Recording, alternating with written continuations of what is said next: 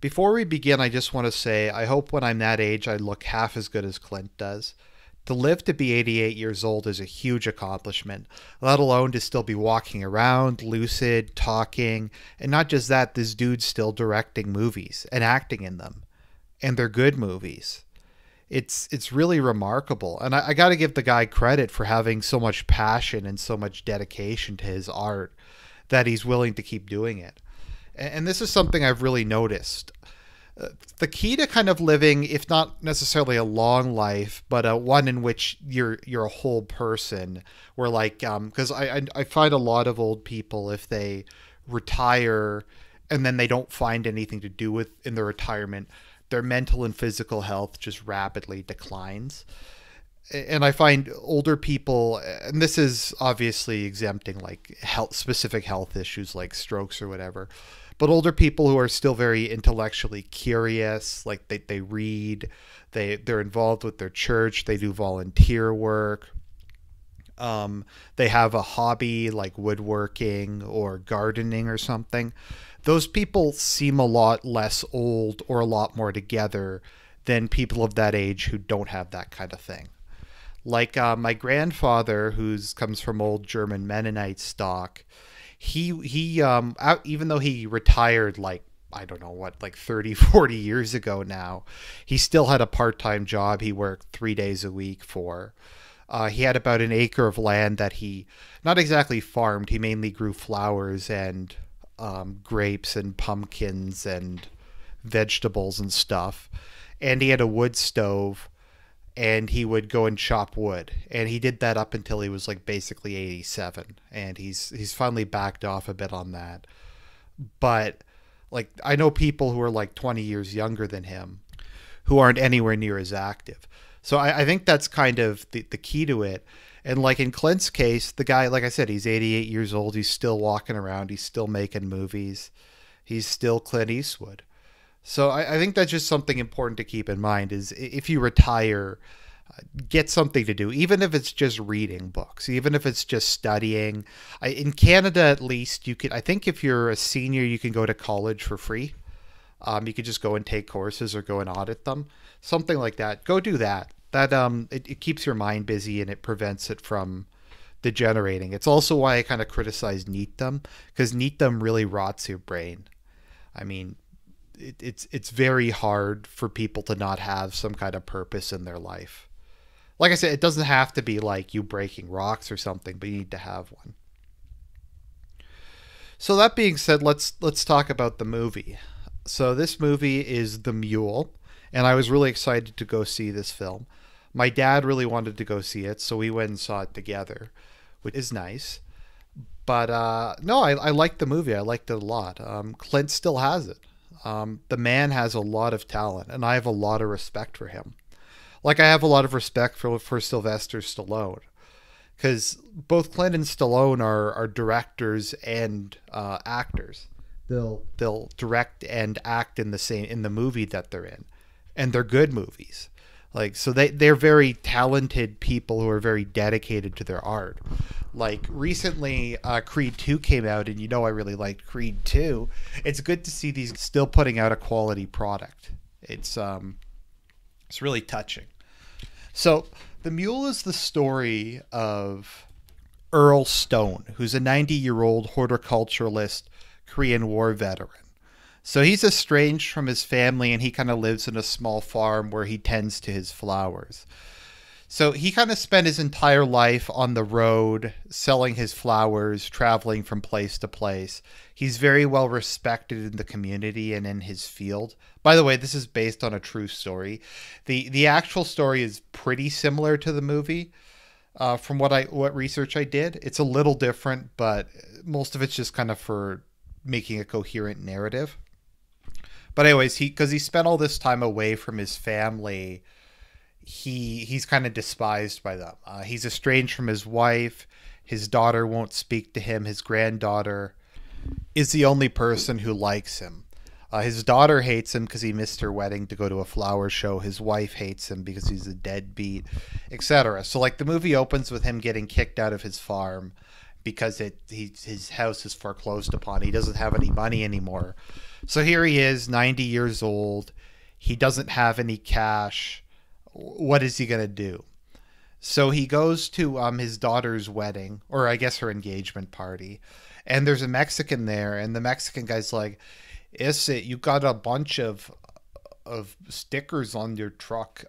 That's not a very good fake Hispanic accent, but he's like, "Yeah, I drove all over the states. I drove to like 38 of them or something. I'm a really good driver. Never had a ticket, never had like even a parking ticket, never sped. Really good driver." And the Mexican guy is thinking, "Okay, we got this 90-year-old white dude war vet. Let's get him to transport our coke." So Earl goes and he's just told to pick up a package and drive it from Texas up to the the the outskirts of Chicago and to leave it at a hotel, at a motel. So he does that, and kind of the funny thing is, and this is kind of a perspective you don't always get, is he has no fear of death because he's 90 years old, and he knows he can die whenever. So he'll like tell off the cartel member thugs and stuff, like he just doesn't give a crap because he doesn't really care if they kill him.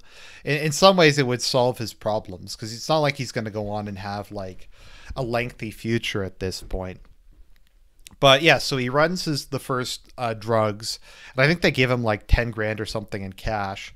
So he goes out and buys like a brand new Lincoln truck, and then he just kind of starts to get into it. And it's kind of a bit like of a Walter White story. It's kind of, I don't know if it's necessarily a power trip, but it's about kind of a man who's been emasculated, kind of regaining his masculinity, regaining respect, regaining purpose. So he initially was only going to run one load of cocaine, but he just keeps running it. So he's able to pay for his daughter's wedding. He's able to pay for her to finish her school.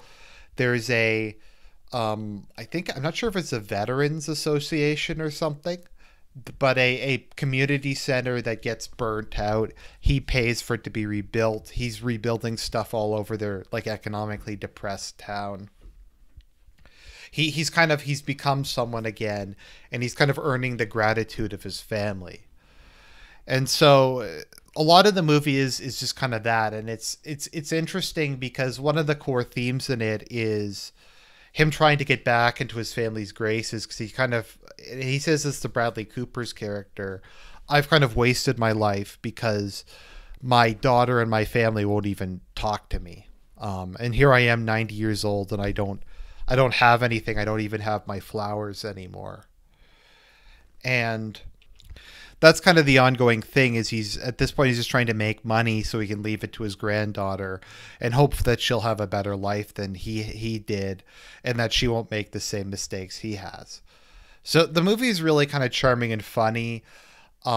He goes down south and meets the leader of the cartel, the Don in charge of it. They give him like a handler. The initial Don, actually, because he's an old man, so he'll just stop and buy like corn at the side of the road, or stop to see a friend or something. And the cartels like really don't like it, but the Don's like, okay, well, that makes him really hard to track because his pattern's really irregular, and he doesn't arrive at like the specified time. So eventually what winds up happening is the Don gets killed, and his second in command takes over, who's a real hard ass.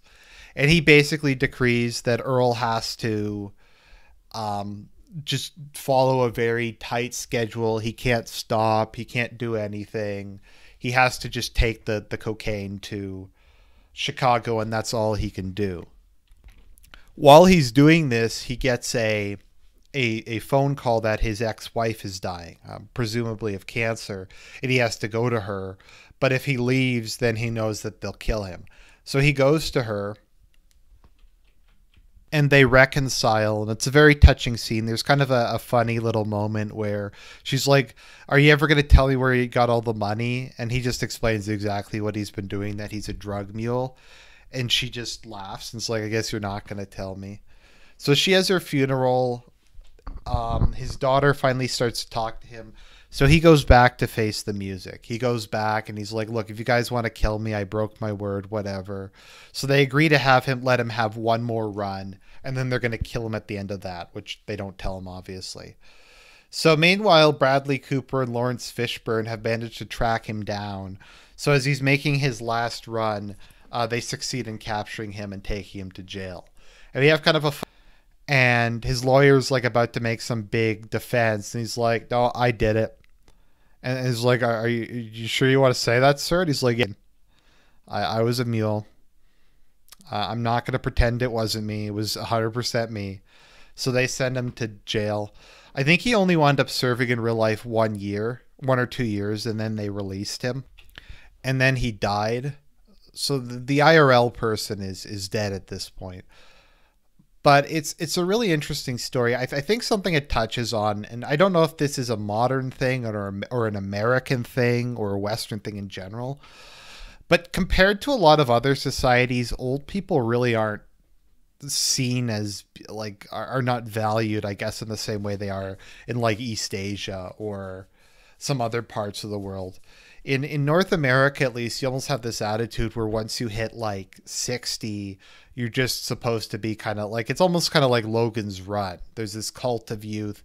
Once you pass like 30 years old, your life is over. It's a complete waste. You've missed your chance to do everything good. You can't be happy at all after like you're 30 or whatever. And then like aging is viewed as an extremely negative thing, and we don't really give old people much respect or anything like that. And I don't think it's that way in most cultures. So I don't know if that's just a modern thing, if that's a political thing, etc. Because you always hear the old people are conservative. Oh, the old people are right wing. And it's like that's supposed to be an insult. So I'm like, so what you're saying is maturity and experience make people have more conservative political views. Okay, and that's an insult. How? It's kind of like when they're like this random tribe in the middle of the Amazon that hasn't invented fire has no concept of God or the afterlife. Like, so you're saying religion is a product of civilization. How does that make your point exactly? But yeah, it's just you can really kind of see that in this film. I don't like the term ageism, but just the kind of contempt that we hold elders in our society. And once again, I don't know if that's a political thing. I don't know if that's a modern thing. I don't know if that's like an American thing or if it's like that in Europe as well. But it's interesting, and I really like the movie. I'd recommend watching it. And yeah, God bless.